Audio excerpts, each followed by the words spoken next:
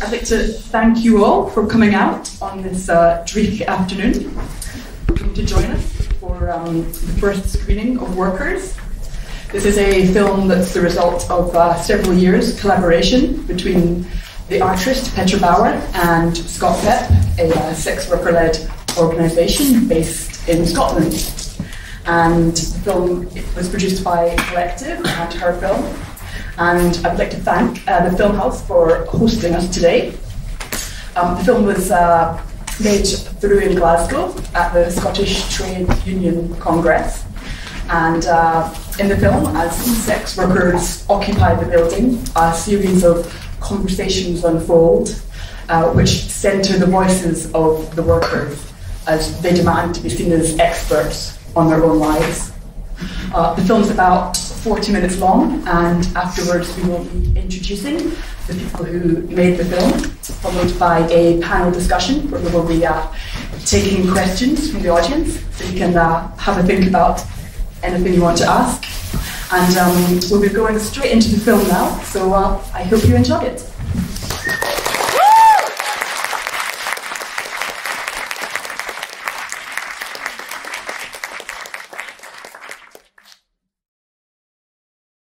We demand that sex workers are treated as experts on their own lives. We demand the full decriminalisation of sex work in order that we may work in safety, whether outdoors, for a manager, or with friends. We demand that sex workers of all genders and regardless of immigration status be given health care free at point of access. We demand resources for mothers and other carers whose crucial reproductive labour underpins everything else, and yet who frequently struggle with poverty and marginalisation. We demand sex work be accepted as work. We demand full labour rights for sex workers. We stand in solidarity with all other workers. We demand the redistribution of the world's resources on the basis of need, not profit. I also sometimes feel that people don't even understand the link between migration and sex work. I would never go and speak publicly as myself, but sometimes when I have to do it as part of Scot PEP, my identity as a migrant never even comes into that conversation. And I don't, when that happens, I don't really feel like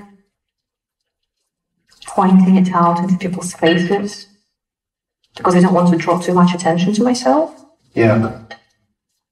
So like the organisation kind of gives you makes it safer for you. Yes, it gives me a cover, it makes it safer for me, but at the same time it covers that aspect of my life which in a way pushed me into sex work in the first place.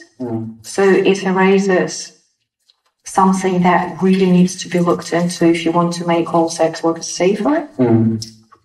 I don't think they're actually listening to sex workers, and I think that they have they have ideology, and they're only listening to sex workers that back up what their ideology is. And yeah, I just thought that was kind of a dangerous thing to do. You know, they're not really looking at what is actually happening, like the reality. It sounds like it was quite an intense transition for you both, in a way. Yeah, it was. I mean, I guess that's kind of what we talked about was, I was saying they were having an emotional reaction to it, and I don't think that emotion has a place when you're trying to make policy. She seems to think it was me that was having the emotional reaction, well, I think which was true. Yeah. I guess, I don't know, like, I think there's a real kind of disconnect of priorities with the topic of, like, prostitution, where sex workers, come to be this kind of symbol, and then, for non-sex working women, we have this kind of symbolic or metaphorical function. Yeah. That means that the conversation gets stuck in kind of this quite kind of representational space of like, right, what does it mean that some women sell sex? Yeah. What does sex work symbolize? Mm-hmm. When actually, for women who do sell sex, there's so much that's kind of a real kind of material emergency, like people being arrested, people being deported, people being evicted, and that really gets kind of sidelined, and these concerns, which should, I think, be central to the conversation, become marginal, and these kind of more marginal concerns about representation become central. How's your work been going? You've been busy recently?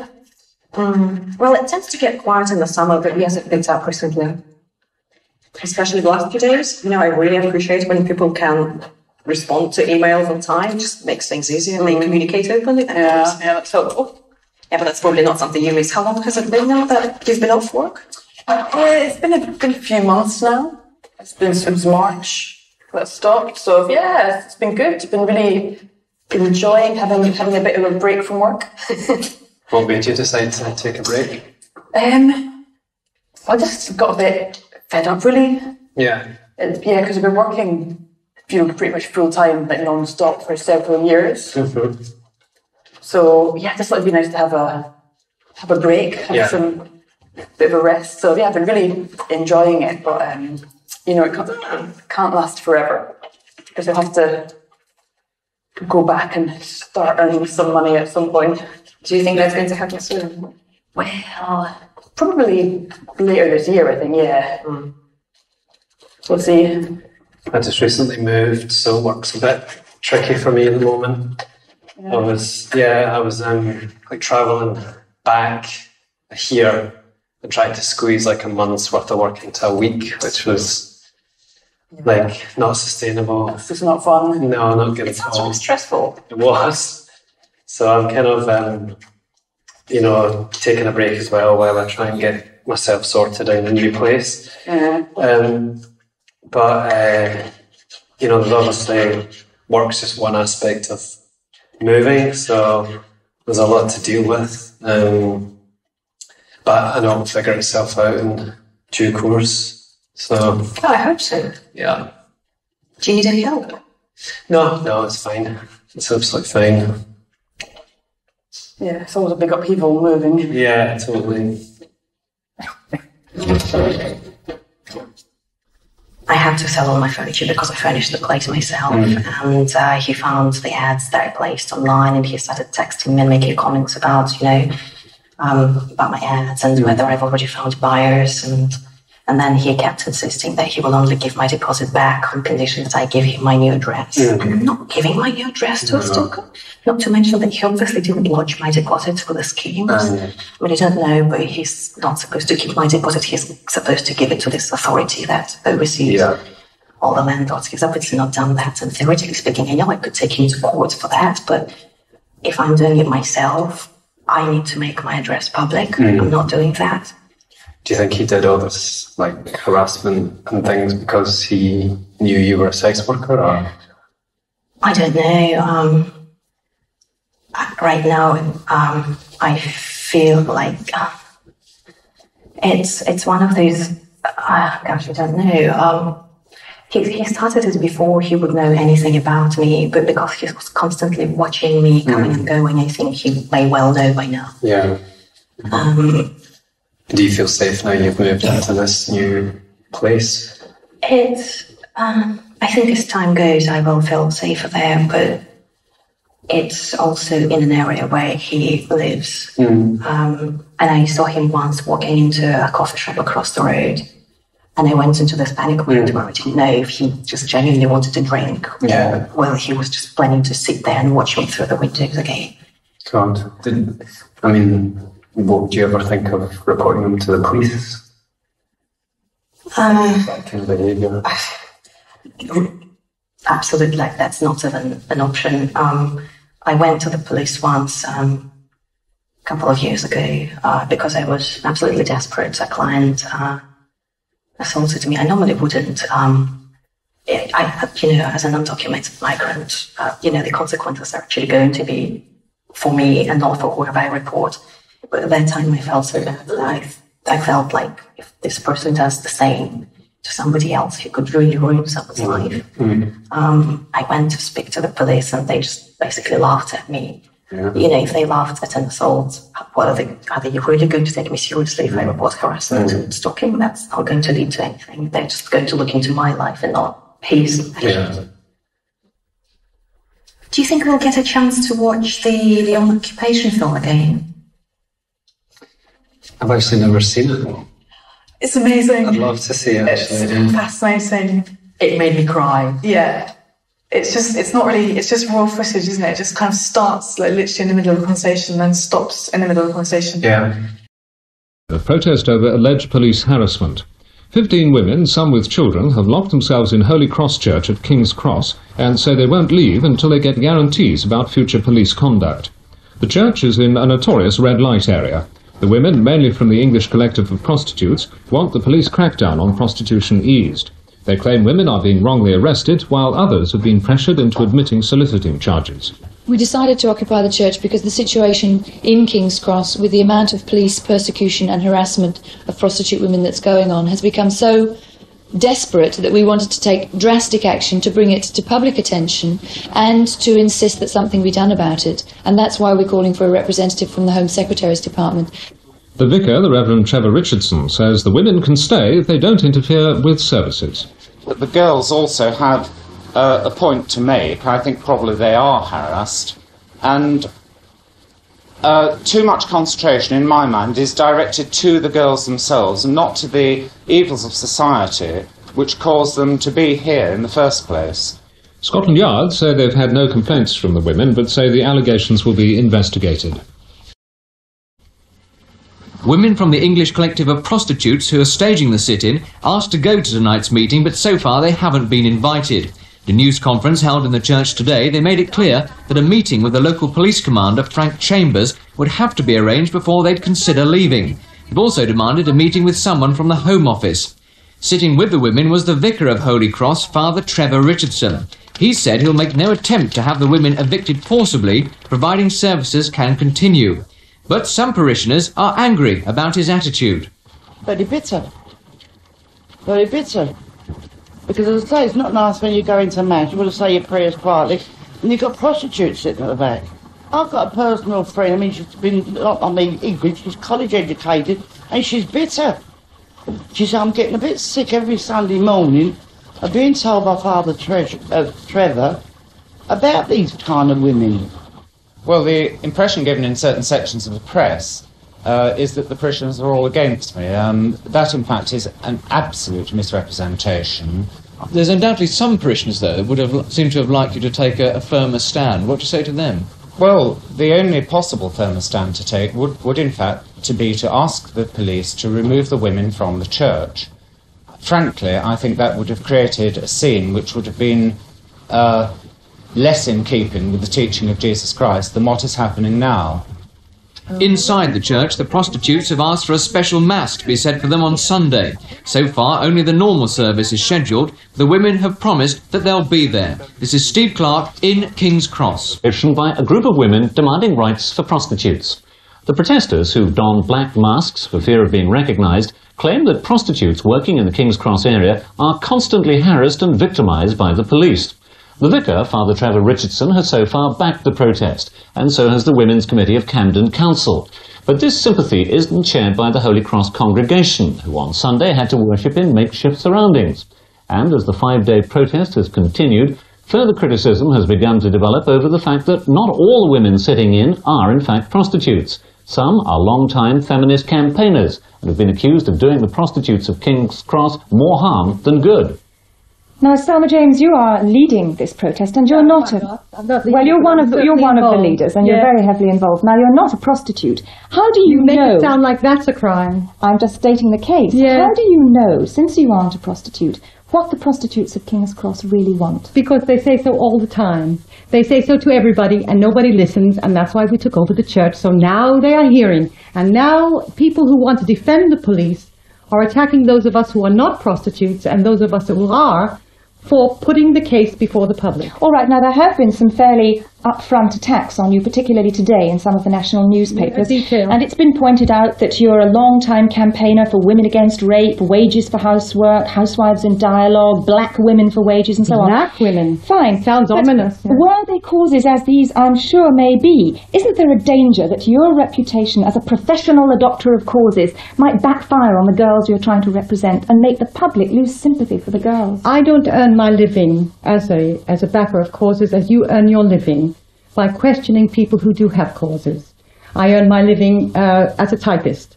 And I would like to say that every woman should be interested in the cause of prostitutes in King's Cross, and every person who understands that the police are not doing what they're supposed to be doing and are doing what they're not supposed to be doing, are doing illegal things, should be very interested, very concerned with what we are doing. We're the front line, demanding that the police activity in King's Cross and elsewhere be looked into. Some of the girls were quoted today as saying that your sit-in at the church had caused the police to crack down even harder. How do you reply to that? I think that that's partly true. I think that many girls are not being arrested, and I think that some girls are being arrested more, especially those whom the police can get at. They're very angry when women stand up for their rights, and they're doing more illegal work in some areas now than they were before. Well, are you sorry? Is sit-in a good thing? If the police, it's causing the police to crack down harder. No, the police are doing some more illegal work in some areas and some less illegal work in others. Women walked out of the church today and were threatened with arrest, but they were not arrested because we were with them. Those of us who have been publicly identified. There is no way it is a bad thing to point to police illegality if you have a case, and we have one. You cannot say that that's unjust. Selma James, there's one final point I'd like to put to you. The idea of campaigning for prostitutes' rights is not a new one. Right. In this country, a body called the Josephine Butler Society was founded in 1870 to protect prostitutes' civil rights, and today they told us that they could not support your sit-in. Yeah. Why do you think it is that the oldest body in the country to help prostitutes is not supporting you? Because they're not interested in prostitutes. They're careerists who are making their living by saying they're interested and concerned and looking around and doing nothing. Women have come to them for help and they've refused. Selma, thank you very much. I'm sorry to cut you off. I'm sorry to cut you off. I'm sorry to cut you off. It's so interesting. Like, so much of what they say, it could be from now. Really? It could be, yeah. It's sort of inspiring. It's sort of depressing. Mm. Well, yes, that's why I cried, because it was like 40 years ago, and we haven't even moved anywhere. Like, nothing changed. Yeah. Like, they're talking like about my life, basically. Yeah.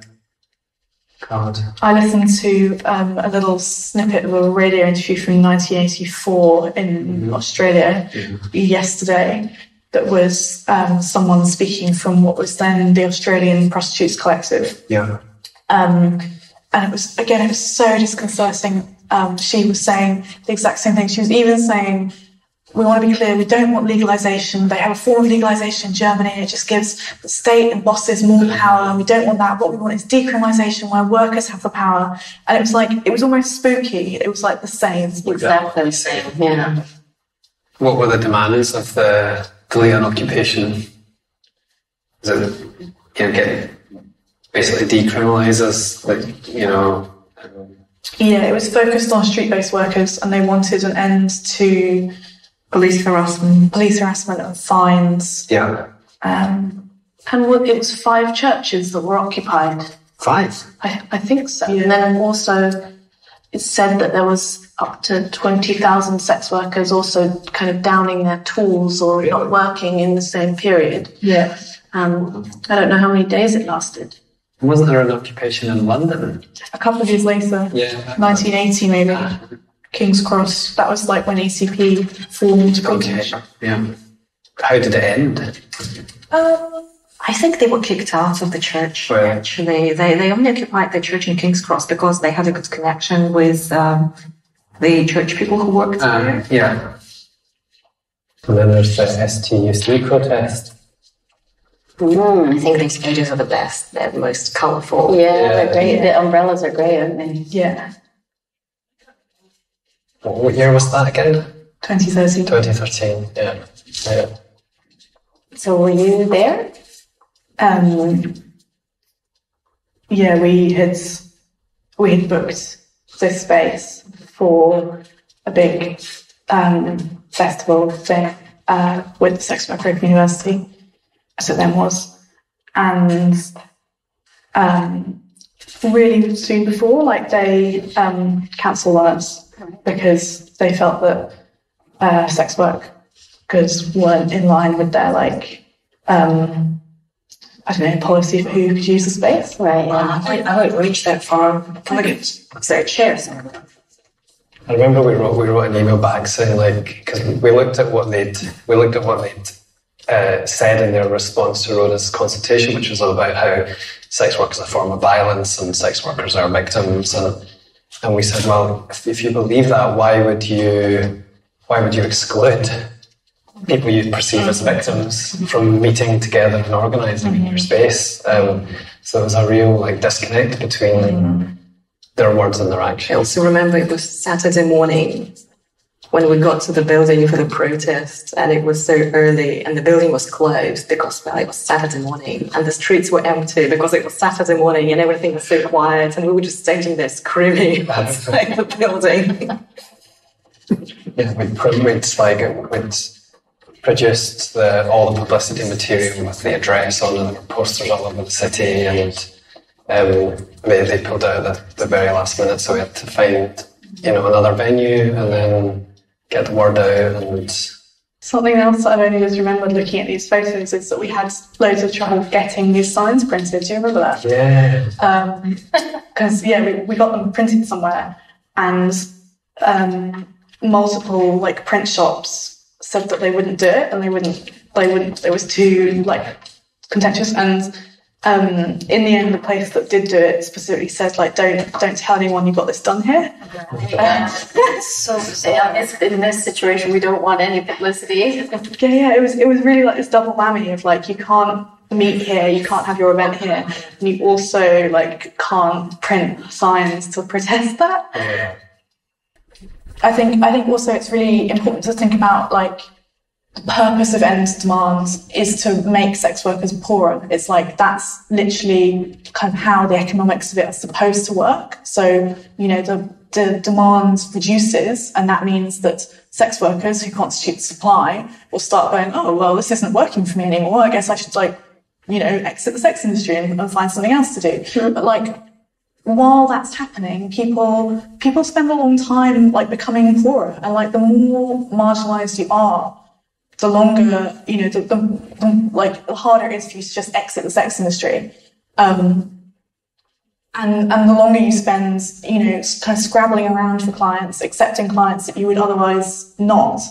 I don't know, a couple of years ago, my advertising was taken down from the site that I mainly use because it had been incorrectly flagged as spam or something. I don't know. So for about a week, it took about a week to get it back. I suddenly had this huge drop in clients, and my rent was due at the end of the week, and I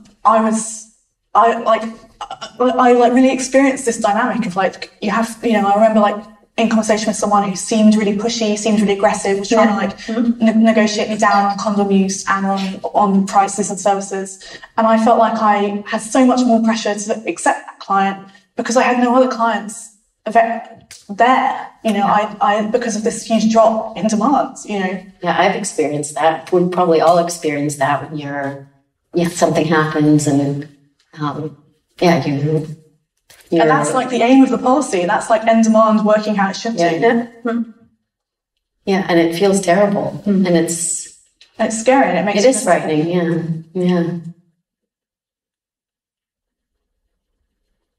Yeah, I mean, you can reduce the demand, but you don't reduce our living costs. Nobody's really talking about that. And I think the more desperate you were in the first place, then right. So it hits more marginal sex workers harder and faster. Yeah. If you were really concerned about women and sex workers, then you would that would be what the conversation would be about. Yeah.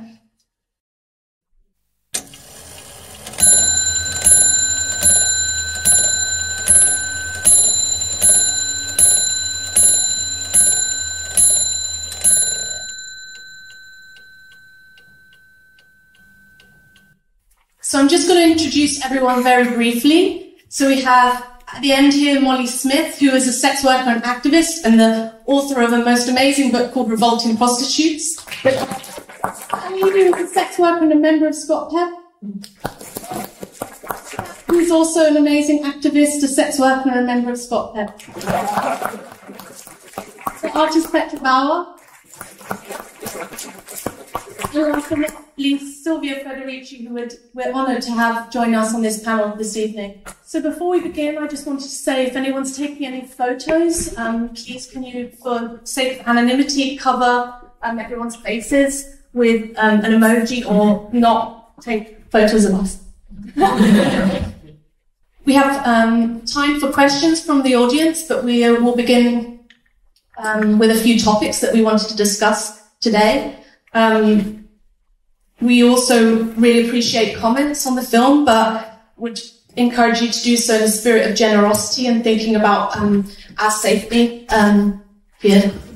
So the first thing that we really wanted to start talking about is the topic of visibility, and really why it's very challenging for sex workers to be visible in public forums such as this and to be visible and listened to in policy debates. So we wanted to talk through that and also address why it's deeply important that they are visible and listened to.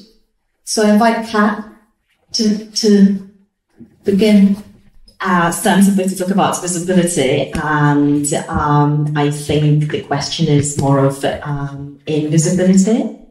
You probably noticed that there weren't any faces in the film until the very end, and we are grateful to all the people who felt that they could put their face to this film.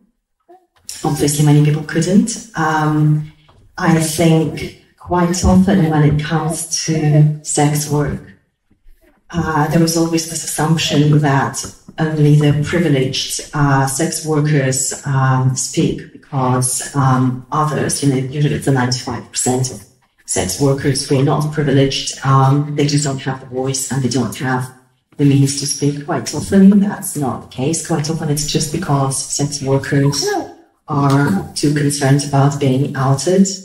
And that was one of the main issues in making this film, and this is one of the reasons that we, Scot PEP as an organisation, are very grateful to making a film with characters in it, but no faces is not easy. And when we started work, there were quite a few people who were really interested in the project. There were many people sitting at the table with all the ideas, but as time went on, people realized that actually, much as they really want to take part in it and contribute to the film, they couldn't. There was too much at risk in their lives, and that especially applied to people who thought that their accents could be particularly recognizable, even if their face is not there.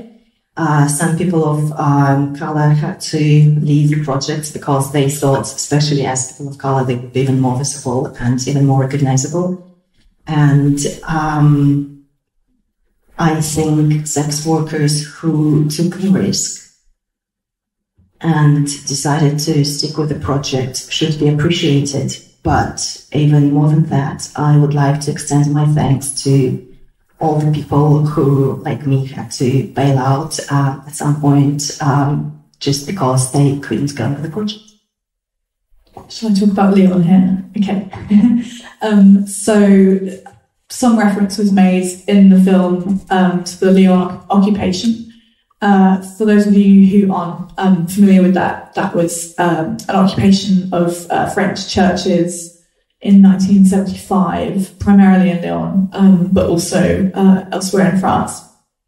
And that was, we were thinking about that quite a lot when we were making the film, partly because, again, as was mentioned in the film, there's this kind of incredible documentary, like very raw documentary footage of the occupation. And part of what goes on in that footage is in fact a discussion amongst sex workers of how difficult it is to speak safely. And there's a kind of this whole like series of negotiations that go on between and among the women in the church about appointing a spokeswoman so that she can give voice to their demands while most of them can stay hidden. And I think also the other really interesting thing about the Lyon occupation is that it was, well, there's loads of really interesting things obviously, but it was born out of sex workers in France thinking quite hard about how they wanted to enact political change or make political demands while navigating the kind of dangers of visibility. So a couple of years before, they had attempted to have a kind of street protest to protest the same issues, so police violence, police harassment, fines, poverty. And they basically hadn't had a very good turnout because sex workers were so anxious about making themselves even more visible by protesting on the street.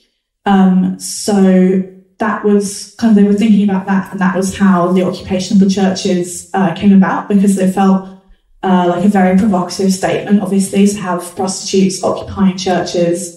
But simultaneously, that kind of provocation made their protest very visible in a sense. But also it meant that the media literally couldn't see in, and they could send an appointed spokeswoman outside to kind of deliver their demands, but that they couldn't be seen. So that was kind of what we were thinking when we were kind of, because we had quite a fraught relationship with the building that we were in, the Scottish Trade Union Congress building. We were sort of thinking of it almost as this kind of occupation, something that allows you to kind of navigate carefully what parts of how you make your demands visible and how you stay hidden while doing that. And also, but also what became fruitful from this challenge, of not making people visible, is that, which I thought was super interesting, is like, how do we make the politics visible, but not necessarily individuals?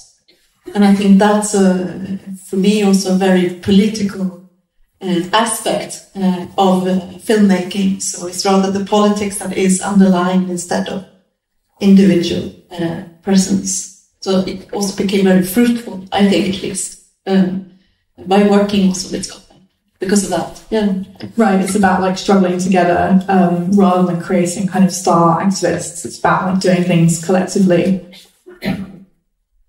And I think one thing that came up like last night in your talk, Sylvia, which really connects to this, is the importance of linking contemporary struggle to historic occupation or historic struggle, and I wondered if you wanted to say anything about that. A couple of things about visibility, first of all, because there's another side to visibility and also relates to the question of Lyon, because if I remember correctly, I think the occupation of the church came after a number of murders, and murders that were caused by the fact that the police had prevented the sex workers. At the time, the word sex work actually came out of the occupation.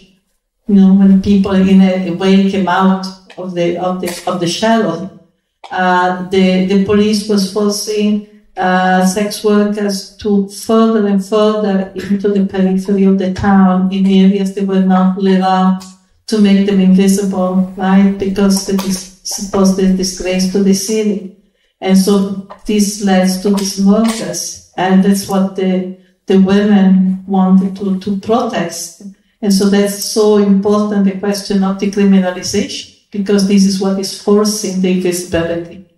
About the historical background, I think the historical background is a history of real hypocrisy and double talk, because in fact, more and more since the beginning of capitalist society, women have been actually in many ways forced to not only accept all kinds of works, industrial and other, but also sell their bodies because they're being so deprived of any resources that will give them other possibilities. And of course, this is at the time in which the system begins to criminalize prostitution, and so there is a whole politics, connected with the criminalization of sex work, which is very much related also to enforcing unpaid labor, to enforcing unpaid reproductive work, because there is a continuity between the situation of women in the family and the situation of women who do sex work outside of a family context. But there's been a really major investment in making invisible that connection. So I wonder, you touched upon decriminalization. If maybe it obviously comes up in the film, but if we could maybe articulate this evening really, what that demand for decriminalization means. Shall I speak to that? Okay.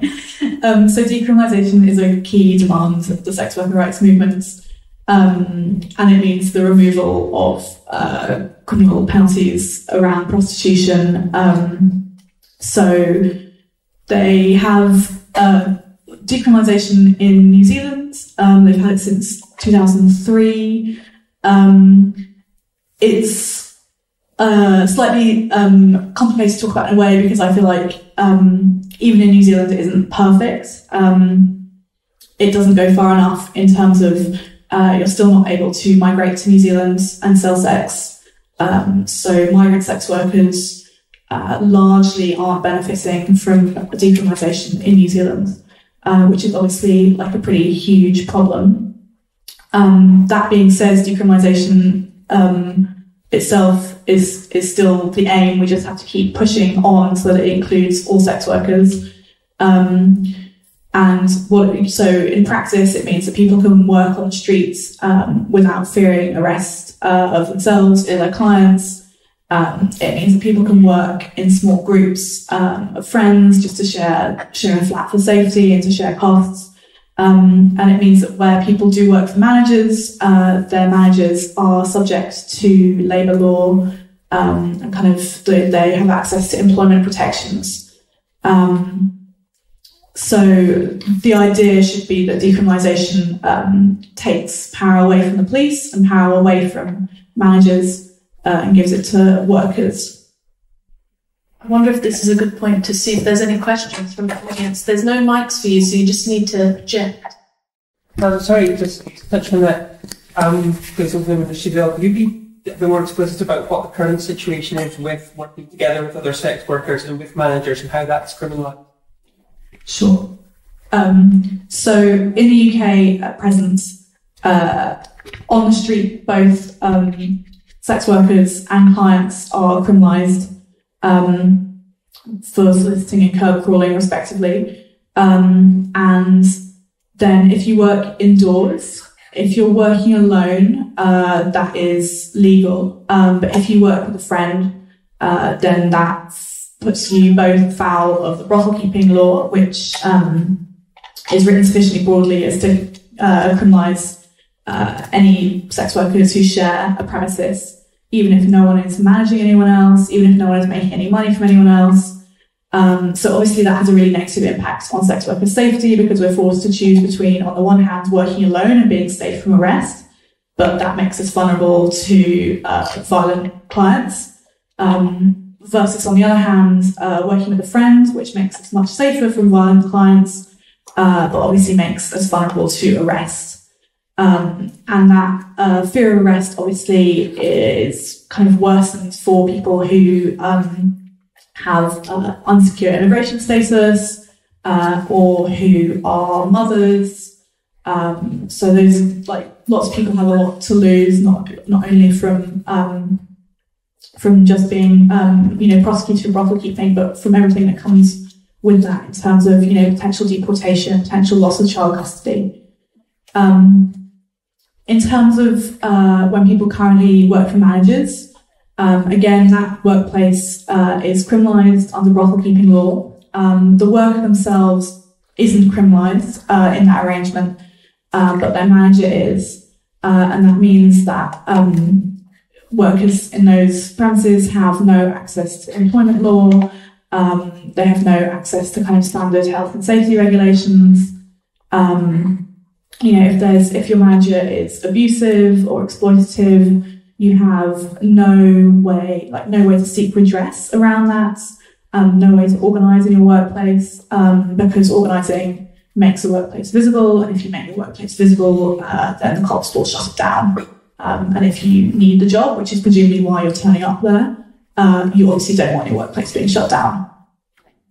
I don't think many people are aware that family members are also criminalized. So partners of sex workers can be prosecuted for living off immoral earnings, as can adult children of sex workers. So I think that's quite important as well, little known.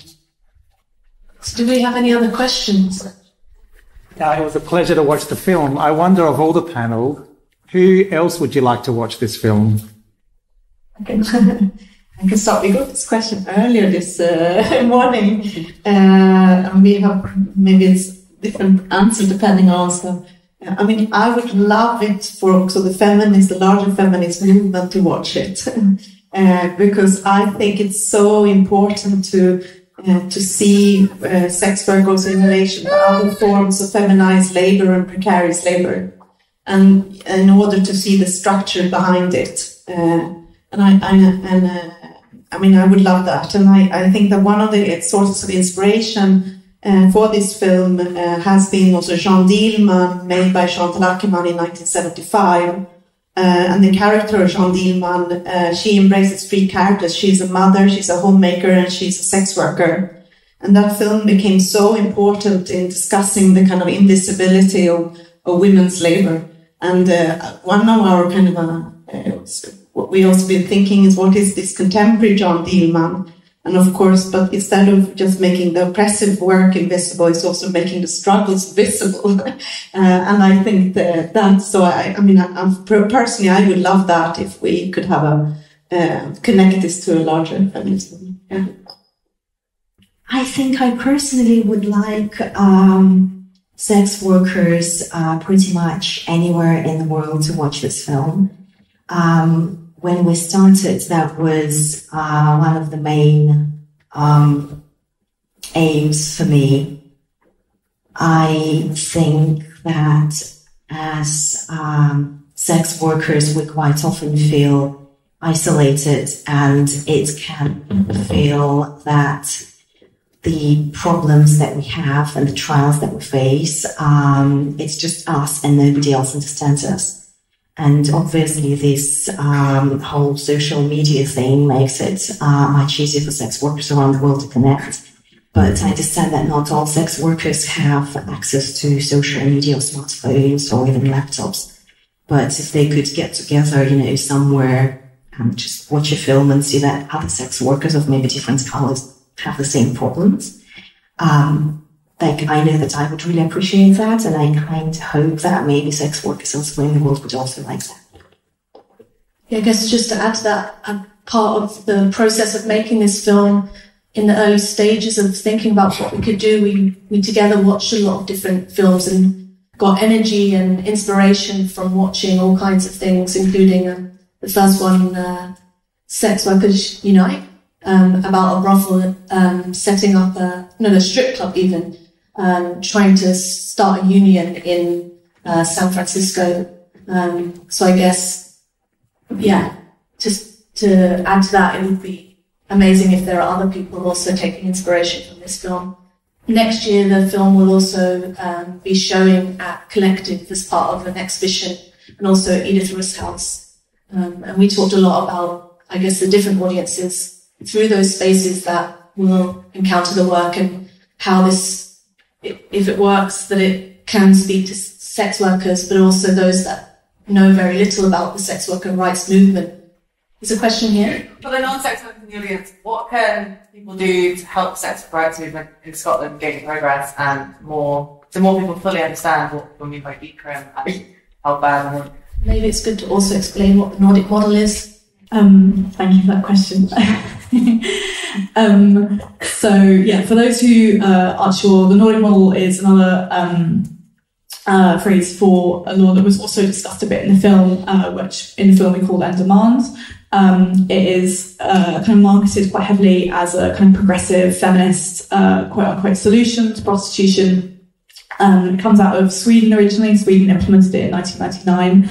And what it does is it criminalises the client, so the purchaser of sex, and the manager.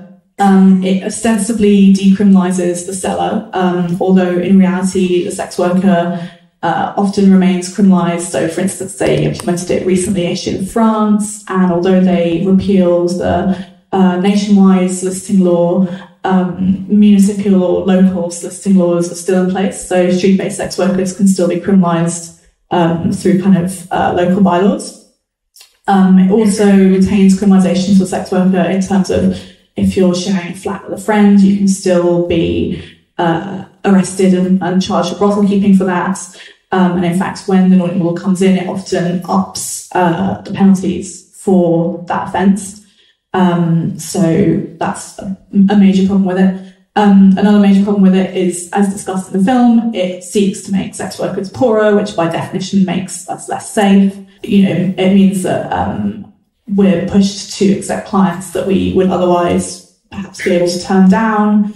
It means that we're pushed to compromise on our safety strategies, our screening strategies, because when clients are still on the ground, you'll do anything to keep the very few clients that are still there, even if they're saying, I don't want to give you any screening information, just come to my hotel, blah, blah, blah. So I sort of understand why people think that it is a feminist law, and I see that it's counterintuitive, that people think criminalising the client will reduce his power, but in reality, the economics of the sex industry, which is sex workers need to sell sex much more than a client needs to buy sex. So we need to struggle to keep a client. We need to compromise to keep a client. The economics of the sex industry just mean that actually worsens the power imbalance between sex workers and clients. It makes clients more powerful. So it's a really bad law. And as Carly said, amazingly, the Scottish Labour Women's Conference have just voted down a pro-Nordic model motion, which is a surprise, but a nice surprise. We can all do with some nice surprises. And I think in general, if you're looking to support sex worker rights, you should try and bring a motion to your trade union in support of decrim. There's a new organisation called UK Decrim Now that's doing kind of nationwide lobbying, and they have a model motion that you can bring to your trade union, or if you're a member of the Labour Party, to your CLP, or if you're a member of some other political party, to your local party. If I assume they're all democratic in the same way, I don't know. I'm obviously not an expert on this stuff. So yeah, any kind of democratic organisation that you're part of, try and bring a motion in support of decrim, in support of sex worker rights, talk about sex worker rights in feminist spaces, in LGBTQ spaces, get in touch with Scot PEP, try and set up a direct debit to Scot PEP. We have no money. Anyone have anything to add? Right, that's not so much about supporting sex workers' rights in Scotland as supporting sex workers in Scotland. Turn up to our events. Thank you for turning up today. But just so you know, the 17th of December, the International Day to End Violence Against Sex Workers, our partner organisation, Umbrella Lane, based in Glasgow, will have a vigil in some public place, and I know that 17th of December is the sort of time where you really want to be at home shopping rather than outside in the rain, mourning sex workers that have been killed in the past year. But it makes us feel better, and it also shows the world that there is more than just these three people who actually have the energy, that people care. This really is important. And I don't want to come across as a hippie or anything. But yeah. But actually, if you care for sex workers, consider supporting other things. If you support women's rights, you will be supporting sex workers. If you support disabled people's rights, you will be supporting sex workers. If you support people living with HIV, you will be supporting sex workers. If you support drug users, you will be supporting sex workers. If you support labor rights for migrant people, you will be supporting sex workers. There are numerous causes out there that you can support, and you will still be supporting sex workers, because sex workers are literally everywhere. We are everywhere. Be afraid to be very I think there was another question over here. Hi, thank you very much for an important voicing.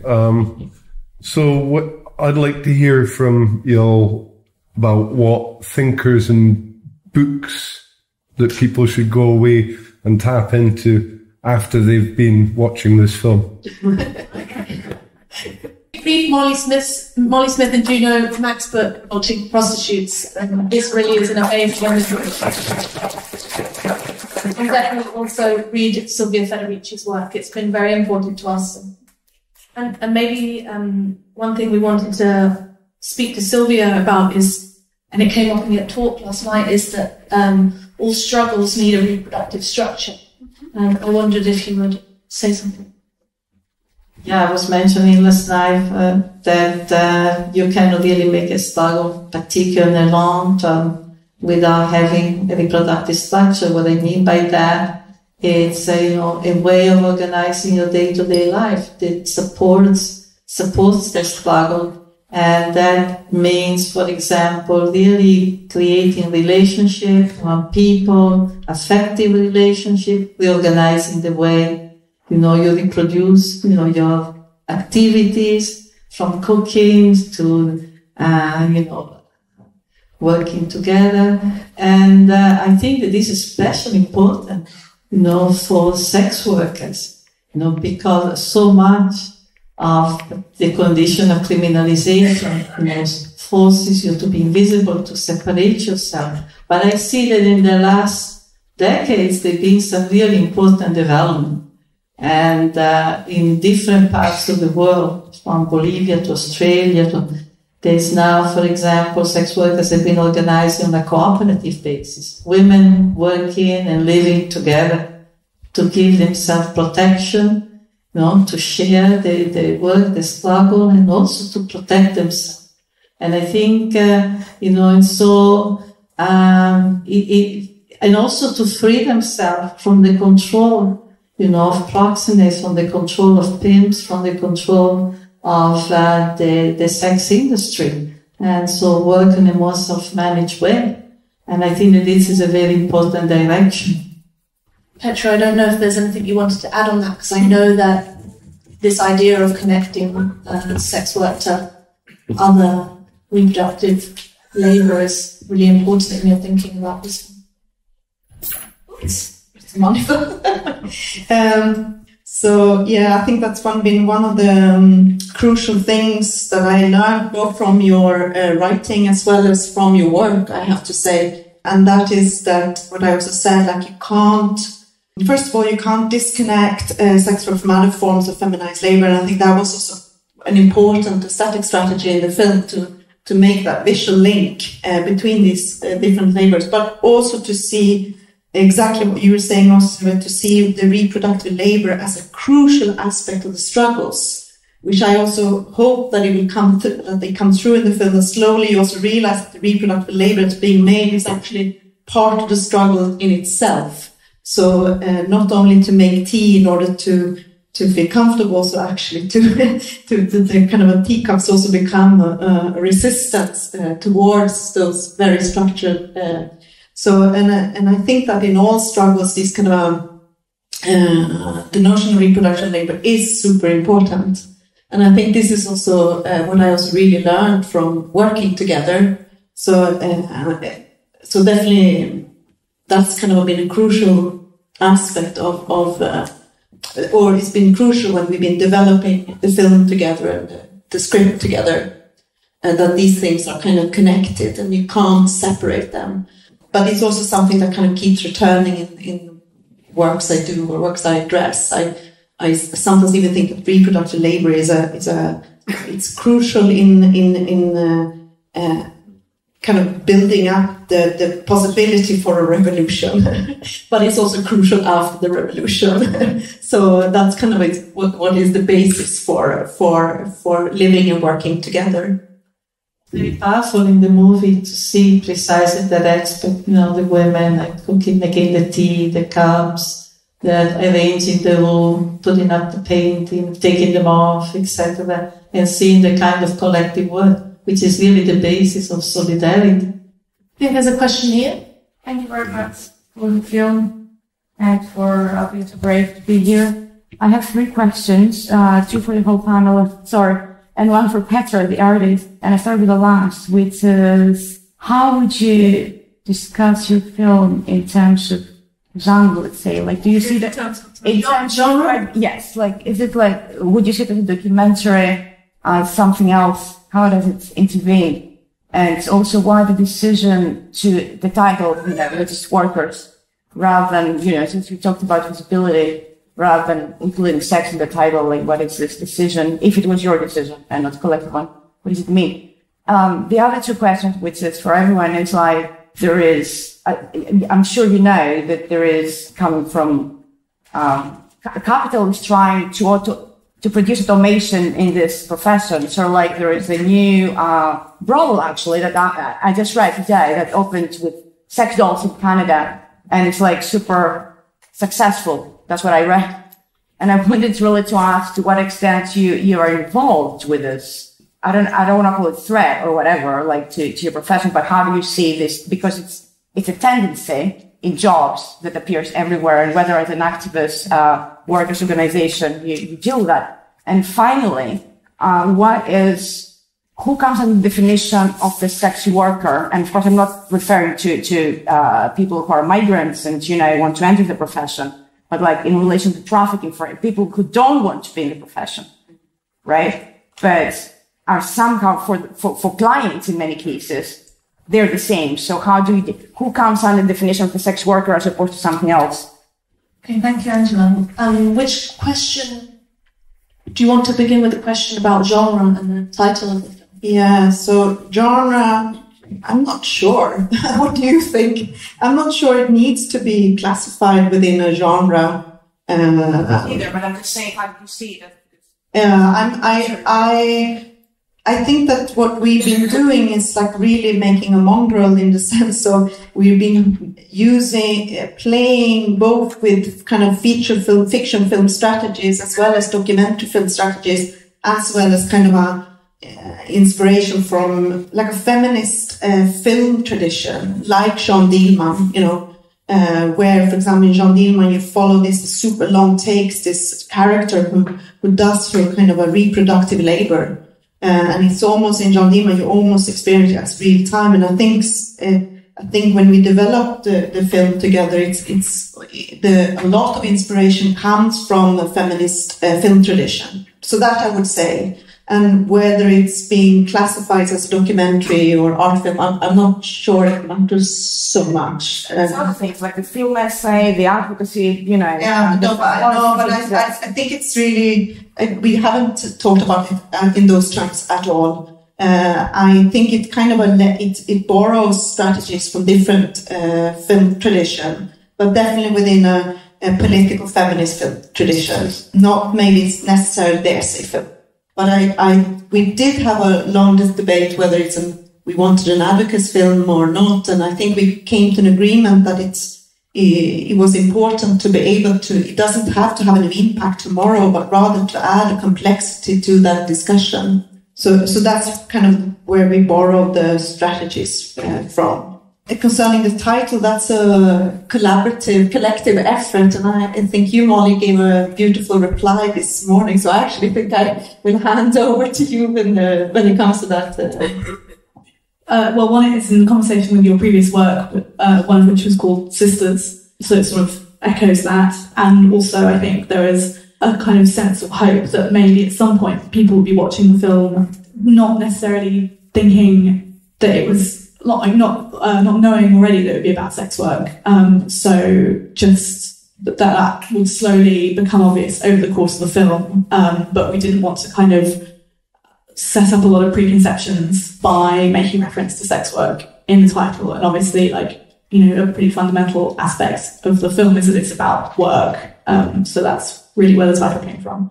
I also quite want to speak a little bit to the trafficking question, but does anyone else want to speak to that or to the other question? So, I mean, I think there's a lot of different things at play in your question, and I'm sort of, I'm hesitating almost to know where to begin.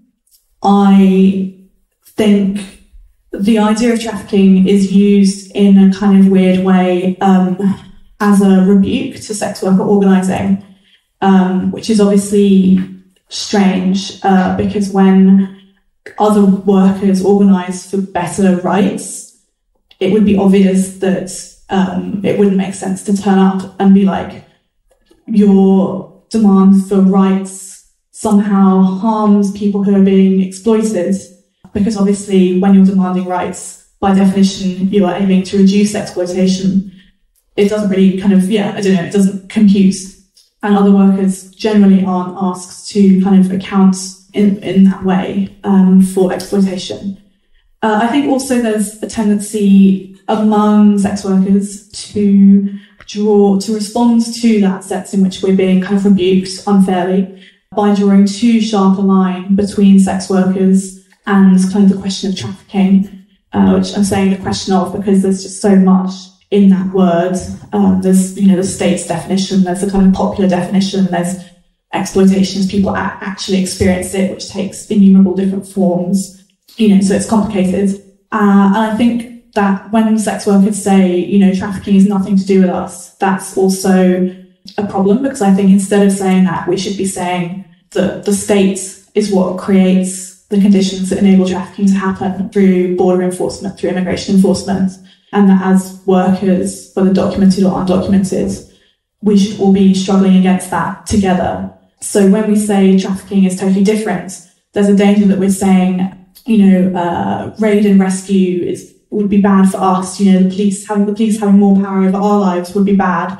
But there's this other group of workers for whom that's good. They want more police power over their lives. And actually, clearly that's not true. I don't think the police having more power over anyone's life is good. So I think, we need to kind of be clear at saying that when we're talking about trafficking, we're talking about conditions created and maintained by the state and various kinds of state violence, and we fight that by fighting state power and state violence.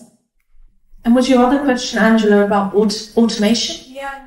And in what way maybe Scot PEP is involved in? Yeah, I have a view on this because it's a trend that appears in many sectors in the economy, and we see it also apparently growing in sex work. So I slightly doubt because actually it's been a long time this has been talked about. The nurse bots, the love bots. In Japan, they've been experimenting with that for a long time. And first of all, one of those dolls costed about $40,000 to $50,000. So one thing. But also, I haven't seen that kind of automation of reproductive work, of care work, taking place, even though there's many, many years that's been talked about.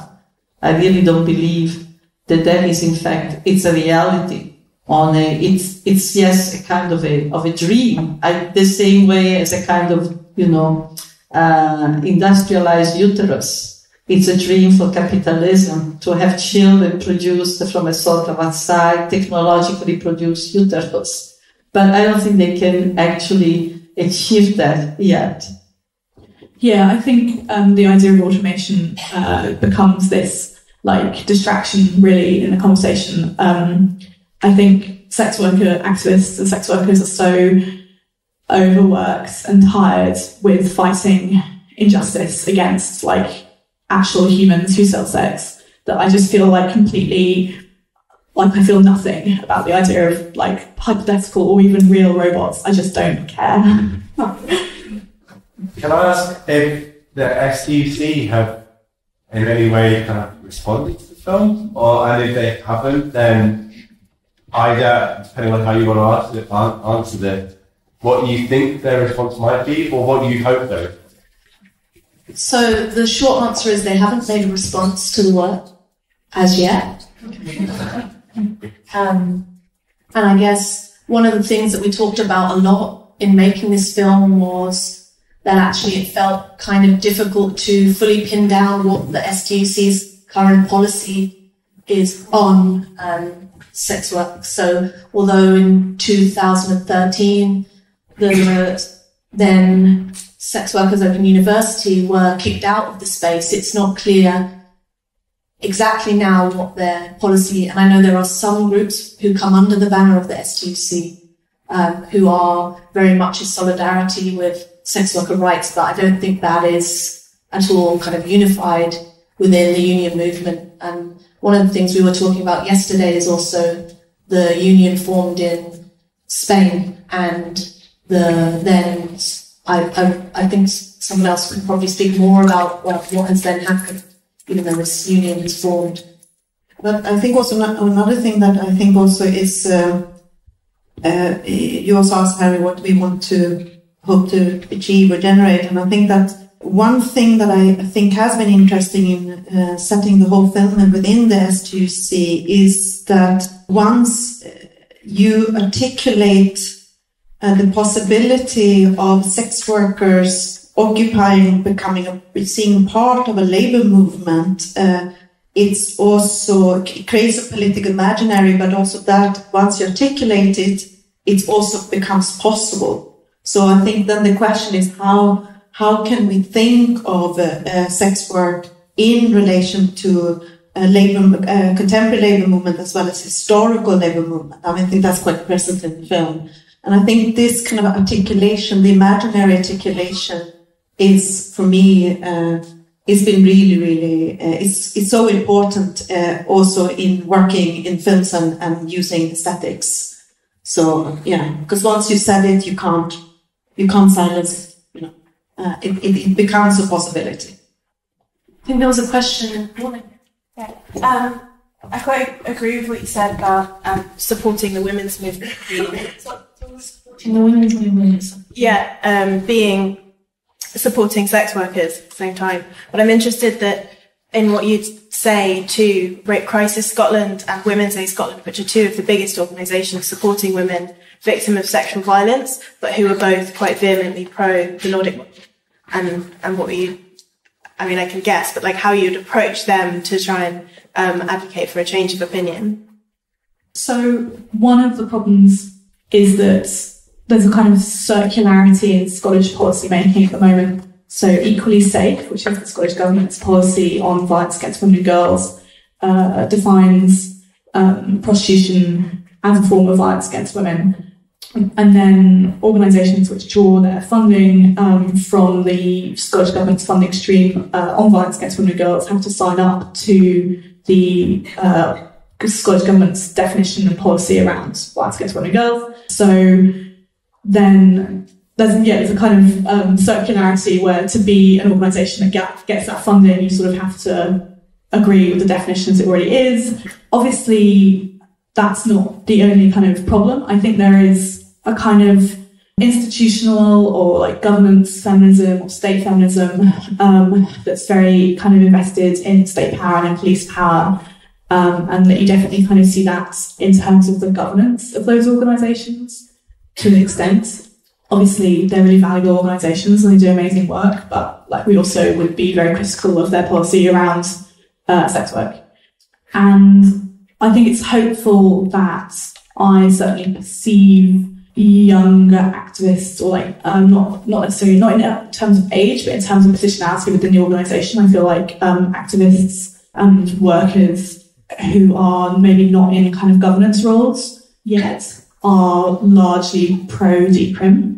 So potentially those organisations will change as people kind of move up them in terms of seniority. But I mean, in general, I think just kind of affirming that we have a lot in common because we're all invested in the fight against patriarchy and the fight against sexual violence, and just trying to like keep those lines of communication open and trying to work on things together where we can. I think kind of really productive feminist conversations happen around like some shared struggles. So it's really striking to me that, for example, the Irish feminist movement seems, at least from a UK perspective, to be relatively good on trans issues and also relatively good on sex work. And I think part of that has to do with feminists working together on the repeal campaign, and that made room for like lots of sex working feminisms and trans feminisms to kind of be heard within that struggle. So yeah. I just wanted to add that, as Monica highlighted, while a specific organization may have a policy that they have to stick to, it's not necessarily the view of the individual people within these organizations. There are many volunteers for Rape Crisis Scotland who support sex workers completely, and I know many sex workers who have had very supportive encounters and found a lot of care and support at Rape Crisis Scotland. And but that, you know, while there are many individuals who support us, that doesn't mean that. Well, it's not just Rape Crisis Scotland and Women's Aid. There are plenty of other organisations in Scotland who work with women, but can actually be very judgmental, even if their policy is about supporting sex workers. So I think that when it comes down to actual experiences, that will always be individual rather than whatever the policy of the organisation is. Can I follow up? Yeah, please.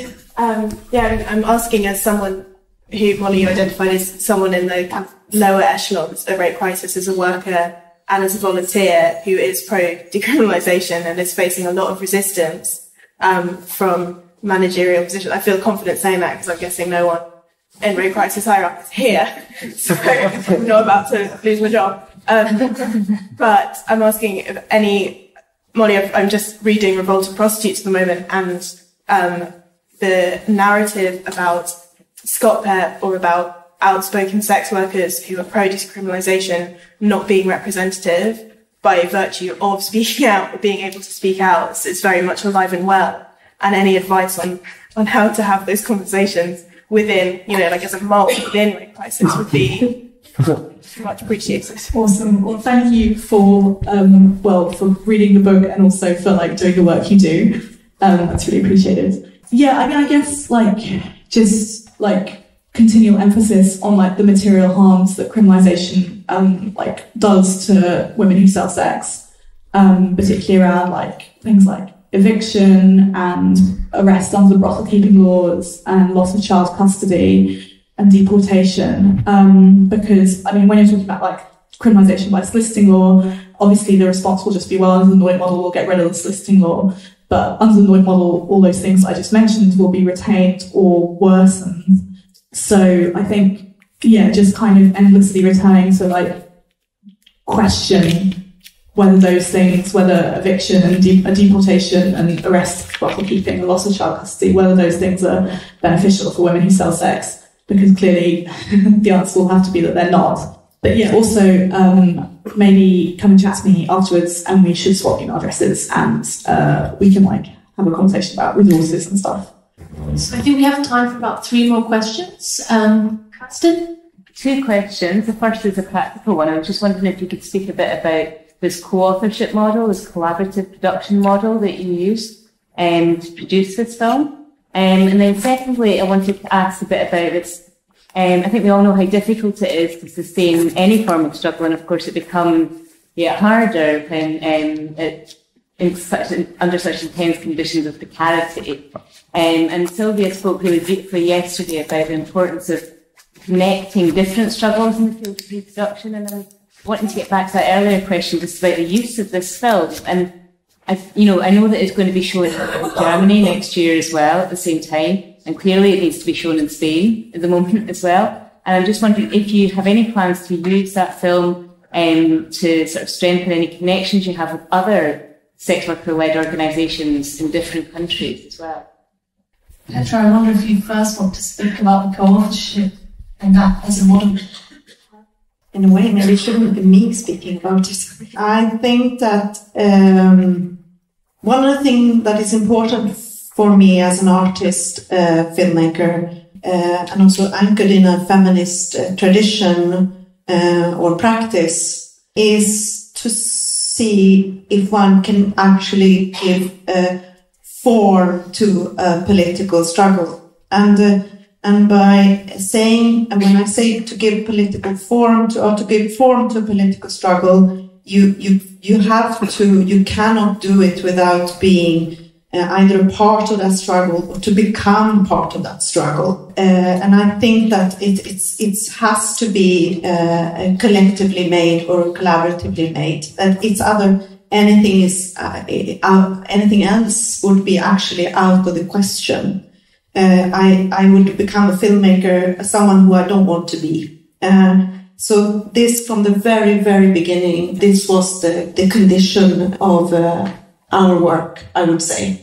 And according to my at least as far as I could, I've been trying to make sure, from my perspective, that we also do it collectively. So but I learned also a lesson, because I made a film called Sisters together with an organization called Southpaw Black Sisters, which was released in 2011. And I claimed the whole time that we were made in collaboration, but on the contract level, it's me that has the rights. So this time it was crucial not to repeat that mistake. So maybe to say, like, on a practical level, kind of, and as a producer working for the collective, what it meant to kind of create a space in which co-authorship could happen. I guess it's important to for us to create kind of social spaces in which we could discuss ideas over quite a long period of time. And my role and other producers really was a kind of reproductive work to generate this space where we could debate the script, watch films together, debate the direction as a group. Yeah, I feel like Fran is slightly too modest to put this as explicitly as maybe it should be put. But like, basically what she should be saying is that, like, she in particular, representing Collective, did loads and loads of work that was really invaluable to making co-authorship possible. I'd just also like to say, in working on the film, Petra and Fran really created a safe space for us. And we never really knew what the film was going to be about until we created it. So, it was very social as well, like Fran said. It was a social space that we could all get together and talk about our concerns, and it really just emerged in a super organic kind of way, which was, we always felt the trust was built up over a long time, and we've all sort of become friends, very close friends in the making of it, which just really helped for it to come out in a really authentic way. And we ate a lot together. So I think we have about 5 minutes left. So maybe your other question was about how you sustain a struggle, and also maybe the role of the film in that kind of sustaining a struggle or connecting to other related struggles. And I don't know if anyone feels they can pick that up. It was really interesting. I think something that Sylvia was talking about was caring for each other, which is crucial to sustaining a struggle. And through the whole process of this film, I think we all really felt supported and cared for. And I think this is also, this is the very, very first screening, and it's the first time people outside our group is actually watching it. And I've been so extremely nervous for today, I still am, but one of the reasons is exactly this. Where will it go? We think this is a super important film. Will you or the world think the same? And so this is also, we already, when we started making it, as you already said, we were imagining that it would both spread in the sex worker movement as well as in a more artistic context.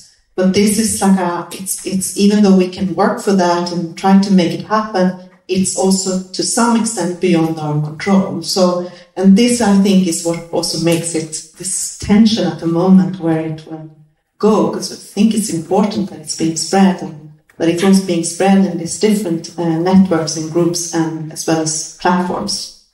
So thank you. I think that is time, and I just want to say, thank you all to the panel for your thoughts and for your time, and for everyone for coming.